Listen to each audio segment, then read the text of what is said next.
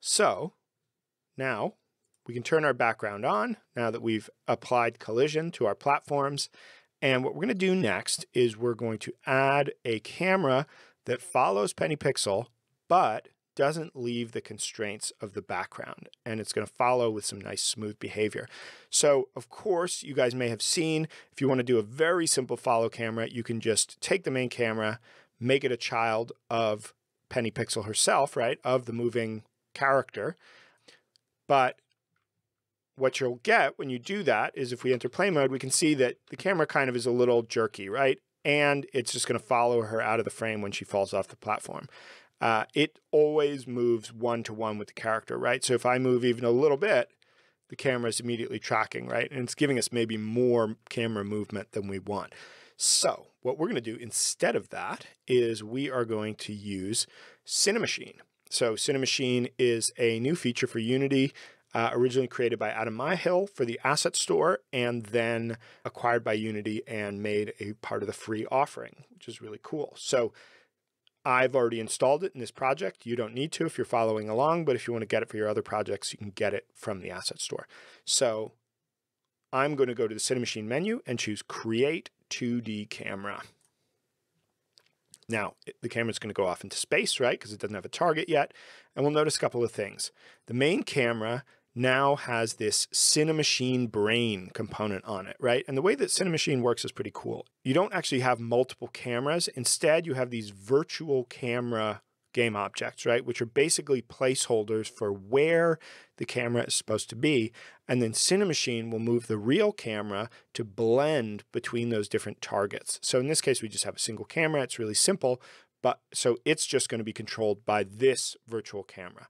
So the virtual camera has on it a Cinemachine virtual camera script, and we're going to use this to control our main camera and to do our behavior. So the first thing that we want is we want our Cinemachine virtual camera to follow Penny Pixel, right? So we're going to drag the Penny Pixel game object into the follow field, and we're going to see that it instantly brings her into the center of the frame, but it's a little too far out, right? The orthographic view is too large. So we're going to take the orthographic size.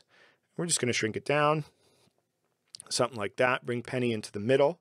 And I'm going to actually temporarily, again, turn off my background, and I'm going to make this the background of the camera white, just so we can really see these guides. So Cinemachine draws these kind of gizmos in the game view while it's selected that allow you to edit how the camera is going to interact with Penny. So first of all, right away, just by setting that follow target, now the camera is following Penny, but you can see it's not following in that same one-to-one. Importantly, there's now this dead zone. So the white space in the middle, if we move, we're not going to move the camera. It's only when we get out into the blue area that we can see the camera starts to move. But importantly, while we're in the blue area, the camera moves smoothly and with a little bit of damping to catch up to Penny, right? So it basically brings her back into the white area smoothly over time. If we get into the red area, I'm maybe not fast enough to do it. Let's slow down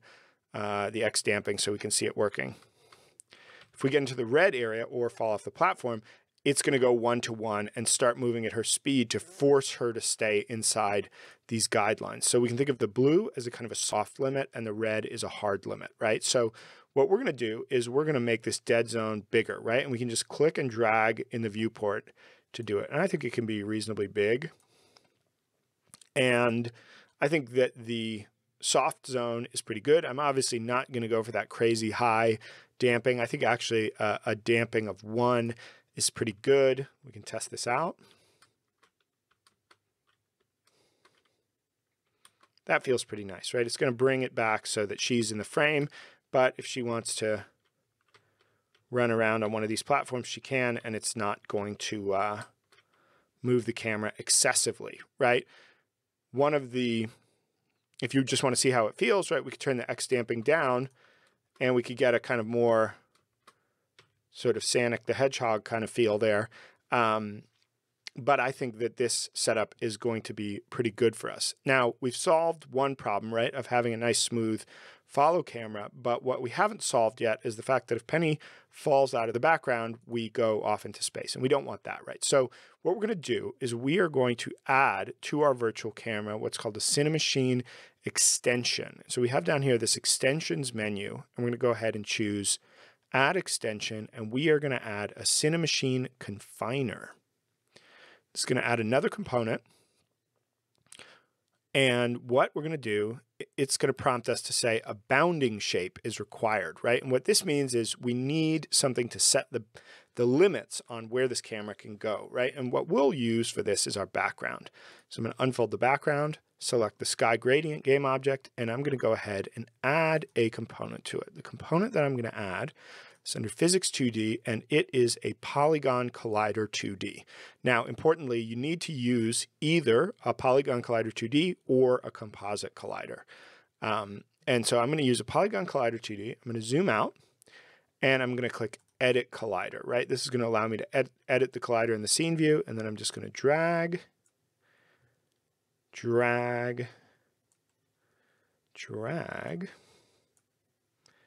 and drag, and a little misclick there. We'll put this back in here. Rip. And so I'm just going to set this so it's inside the limits of the background. As you can see, we could make some kind of weird shape if we wanted to, right? Which might be useful if you had like a cave over to the side and you wanted to limit the camera to go in there, but not, you know, you might have some irregular side pieces of this, and you could cover those with the custom shape of the Polygon Collider. So I think that's pretty good. Now, what we'll see, right, if we enter play mode, Penny is now inside the collider, so she's going to weirdly levitate up to the top of it, and that is because she is colliding with it, right? It's trying to resolve the collision by getting her out of the box around the sky, right? The literal sky box. And so what we want to do is we want to make this a trigger. So we're going to click Is Trigger on the Polygon Collider 2D so that now it's not going to attempt to resolve that as a collision. And then we're going to return to our CMVCam1, and we are going to drag a reference to the sky gradient game object into the bounding shape 2D field of the Cinemachine confiner.